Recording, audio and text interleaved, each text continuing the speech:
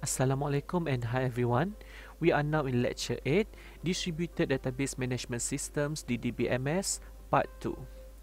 At the end of this lesson, you should be able to describe type of homogeneous and heterogeneous DBMS and the multi-database system MDBS, and explain functions and reference architecture of DBMS, MDBS and components of DBMS architecture.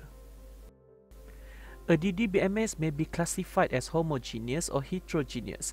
In a homogeneous system, all sites use the same DBMS product. It is much easier to design and manage. This approach provides incremental growth, making the addition of a new site to the DBMS easy and allows increased performance by exploiting a parallel processing capability of multiple sites. In a heterogeneous system, sites may run different DBMS products, which need not be based on the same underlying data model. Heterogeneous systems usually result when individual sites have implemented their own database and integration is considered at a later stage. In heterogeneous system, data may be required from another site that may have different hardware or different DBMS product or different hardware and different DBMS products. Let's take a look on multi-database system MDBS. It is a DBMS in which each site maintains complete autonomy. It is logically integrate a number of independent DBMSs while allowing the local DBMSs to maintain complete control of their operations. In simpler terms, it is a DBMS that resides transparently on top of existing database and file system and presents a single database to its user. It allows users to access and share data without requiring physical database integration. There are unfederated and federated MDBSs. Unfederated means there are no local users. A federated system is a cross between a distributed DBMS and a centralized DBMS. It is a distributed system for global users and a centralized system for local users.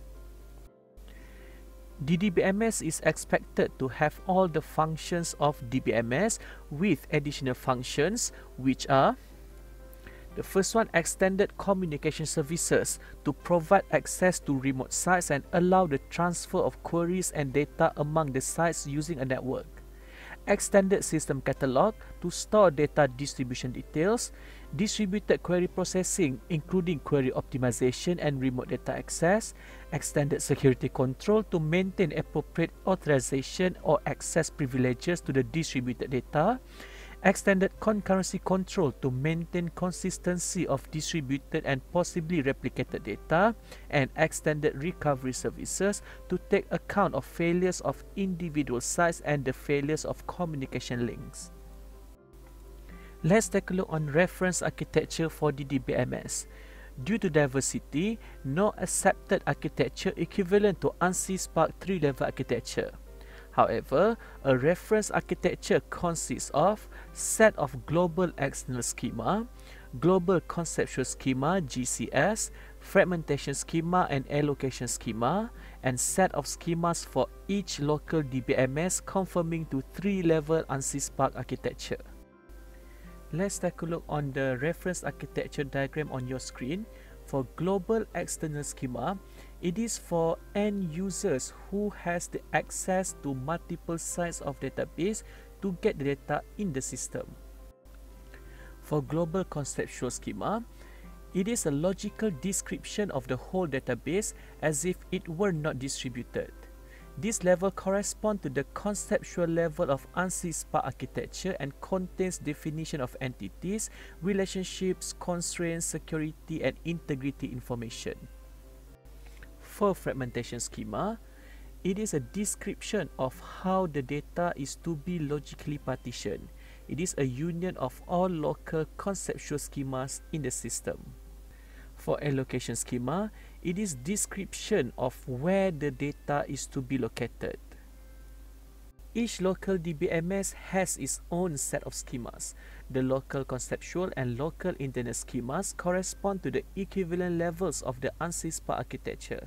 The local mapping schemas maps fragment in the allocation schema into external objects in the local database. It is DBMS independent and is the basis for supporting heterogeneous DBMSs. However, it is a little bit different for reference architecture for federated MDBS. We still have global external schema, which for global users that provide logical data independence. Next, we have Global Conceptual Schema, GCS. It is a subset of all local conceptual schemas, LCS, consisting of data that each local system agrees to share. For example here, let's say in the first LCS, we have 100 data, 30 local and 70 global. And in the second Local Conceptual Schema, LCS, we also have 100 data, 40 local and 60 global. Only the global data that the internal system agrees to share will be inside the Global Conceptual Schema, 70 plus 60, which is we have 130 data that can be used by the global users. Independent of the reference architecture, we can identify a component architecture for a DBMS consisting of 4 major components. The first one is Local DBMS, LDBMS component. This is to control the local data at each site that has a database. The second one is Global System Catalog. It holds information such as the fragmentation, replication, and allocation schema. The third one is Data Communication component. It is a software to enable all sites to communicate with each other. And the last one is Distributed DBMS component. So I guess that's all for now. See you again in the next part. Thank you.